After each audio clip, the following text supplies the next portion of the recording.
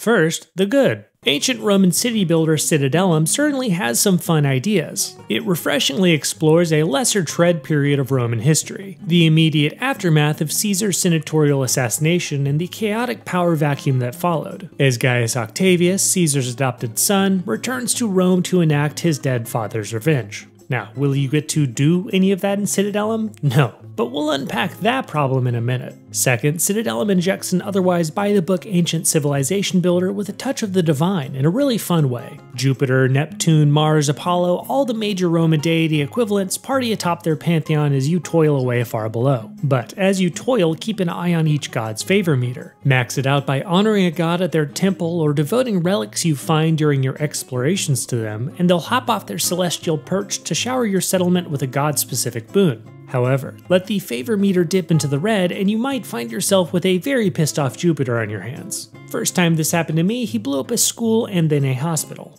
And finally, Citadelum sports a no-frills combat simulator that, while far from perfect, is more entertaining than I'm used to seeing in city builders, and it adds a healthy dose of violence to the otherwise methodical act of economy management. Now, at this point, if you're thinking to yourself, uh-oh, we're only a minute in and he's already transitioning from the good, buckle up, because the remainder of Citadelum ranges from okay to oh my goodness, what year is it? Speaking of, the visuals.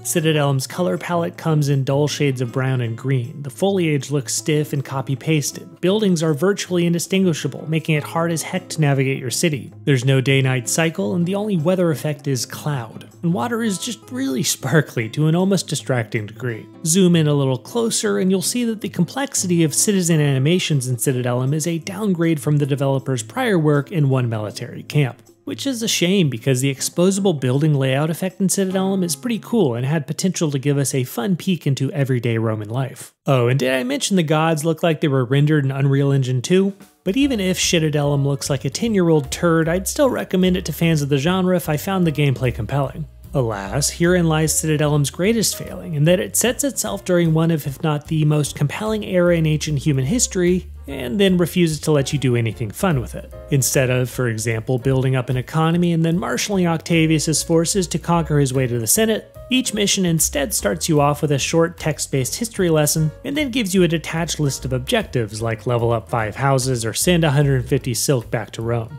Each subsequent mission, if you can call them that, then just gives you a slightly harder set of objectives and fewer starting resources. And so, Citadelum's core gameplay loop remains almost identical throughout. You'll plop down your forum, build some mines and lumber mills that never expire by the way, sow some fields, build more houses, allocate workers to and from positions as needed, tier up your city and build the unlocked buildings, and then begin prioritizing whatever it is the objectives list wants this time. Meanwhile, you'll be clicking scouts through a tedious exploration minigame before they inevitably stumble upon and are killed by an enemy legion, and depending on the mission, you might then have to rally troops and then kill your way through said enemy legion as they're blocking the neighbor city with the resource you need to trade for in order to, you guessed it, complete one of those arbitrary objectives from earlier.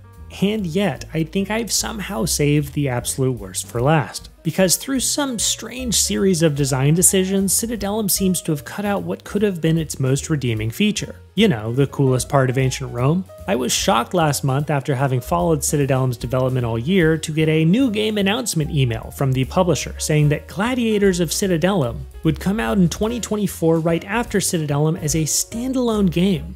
I don't know what the f happened here, but gladiatorial management is a fun idea that should have definitely just been part of the Citadelum base game, or at the very least a DLC update down the road. In conclusion, Citadelum disappointed me. It has a few fun ideas, but it fails to leverage them into a compelling and replayable overall experience. I've yet to see a price announcement, but I wouldn't recommend this game for anything north of 15 USD. So I'm sadly giving Citadelum a rough aggregate megascore of 2.22 out of 5. But as always, I'm more than happy to answer any questions you have about the game or my review. Until next time, this is Scope, and thanks for watching.